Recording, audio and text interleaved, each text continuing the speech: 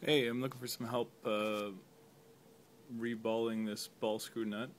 It's a Rexroth, takes 2mm balls, I believe. Got it for free, essentially, from a surplus place. So I have the full screw. What I can't figure out is how to load the balls in the screw. Try to get this in focus here. So this is, I think, that there's a little piece of plastic in there that's the ball return. Now, what I tried to do was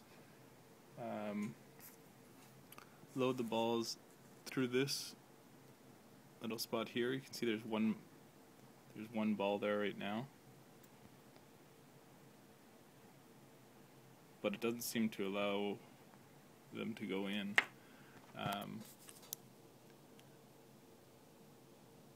Better sense of it there. So I've tried pushing on that with like a dental pick, and that ball just is stuck there. I don't know if that's normal or if there's something else going on. So I also tried just putting some balls along the screw and feeding them in, but it doesn't seem to allow it. Doesn't seem to allow them in. It looks kind of like it should, but they don't seem to want to load unless I'm missing something. So if anybody has any ideas, I'd greatly appreciate it. Thanks very much.